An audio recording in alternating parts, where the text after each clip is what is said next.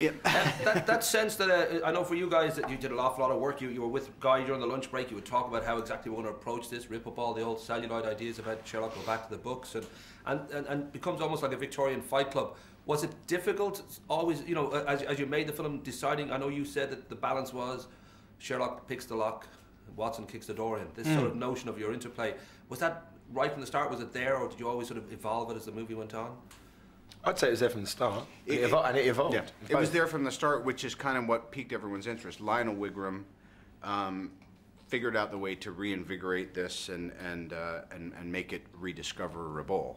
Because it's amazing to me that Sherlock Holmes in this sequel-driven industry hasn't already been pulled up and hashed out and done poorly.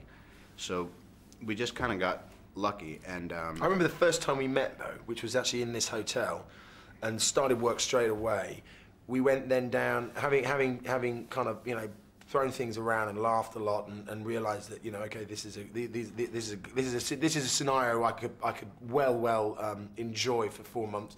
We went downstairs and met with Guy and Lionel, and as we sat there, we were already saying, oh God, yeah, wouldn't it be great that of course Watson is incredibly anal and clean and straight up, and Holmes eats like this and drops things, and immediately there, we're starting to get a sense of this dynamic that, like you said, if he picks a lock, Watson smashes it open. If Watson's obsessed with starch collars and everything, then he's, you know, got cravats and bohem, you know. So once you start on that, you've got that equation. It just grows, and you get it down to the minutiae or in big bold brushstrokes.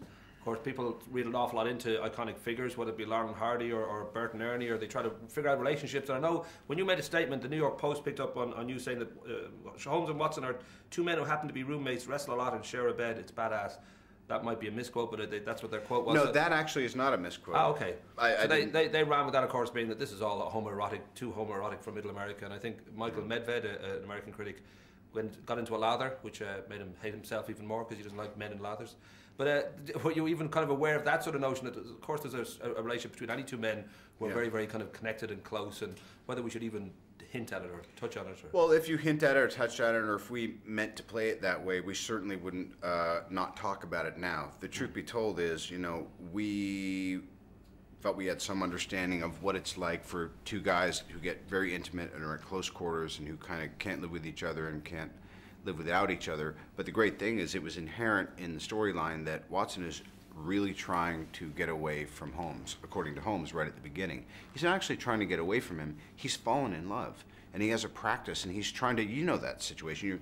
I love you, dude, but I'm trying to maintain my action. I have a real life outside of, you know, clubbing and gallivanting and almost getting beat down by bouncers with you. I mean, that's my old 1980s interpretation, but these adventures in Victorian London, and yes, Holmes is a genius, and Watson is a retired military guy who probably is a little anhedonic, to use my own fantastic word before noon, and is wondering where that sense of adventure went in his life. And maybe he's saying, I have to put those things away now. I survived. It's time to make a family. It's time to make a practice. But he also knows that his practice with Holmes is also, it's about justice. And also, it's sort of sad that people always think codependency means that there's something sexual going on. I mean, the truth is, you know, these are two guys who need each other's company, don't want each other's company, support each other, back each other up when they're on their failings, and doesn't need to be something sexual in there. It's just it's friendship, you know.